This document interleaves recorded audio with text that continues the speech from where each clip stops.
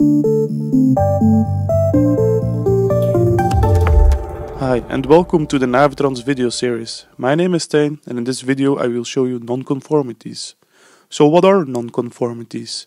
These are deviations of the normal working procedure, for example goods that have been damaged during loading.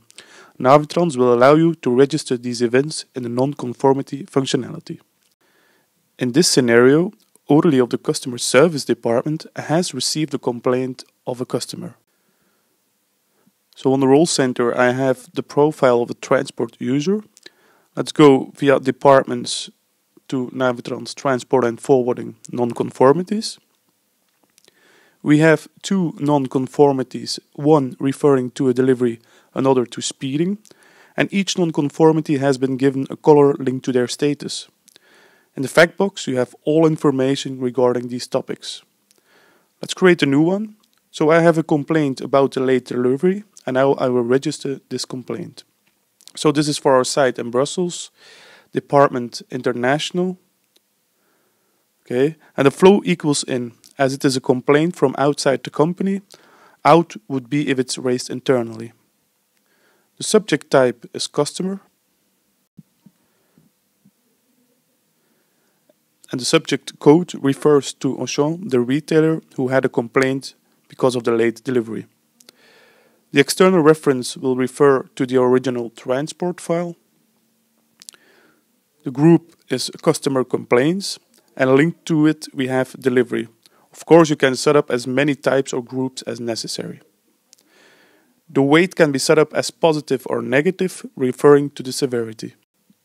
Now the remarks are set up by default on cause and description, so the cause would be a traffic jam and the nonconformity description is delivery too late. You're still able to add other remarks manually, such as speed and location, for example. Okay, last thing I'll do is assign a user. This person is responsible for all service level agreements. I'll fill in the deadline and priority, which is again a number based on the internal severity. Last thing I'll do is tick off the box notify user so he gets the notification. In the second part of the scenario, the sales manager will handle the nonconformity.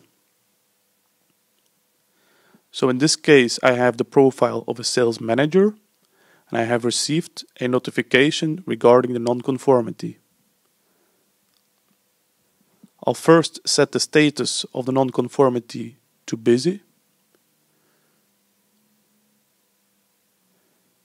And second, I will go to my mailbox. And I've got a mail forwarded earlier with a complaint from my colleague that I will now drag and drop to the nonconformity.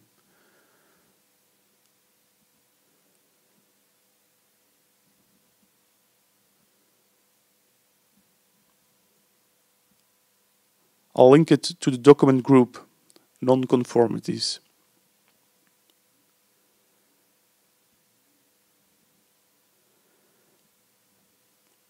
As this nonconformity was created earlier, the historic button allows me to see who has done any changes. What are the benefits of using nonconformities? So first of all, it allows you to fast and efficiently process anything that deviates from the anticipated flow. Second, by using the history, statuses and notifications, the follow-up can be done easier. And last, once you start registering all deviations, you can use it as a management tool for prevention purposes. Thank you for watching this NaviTrans video.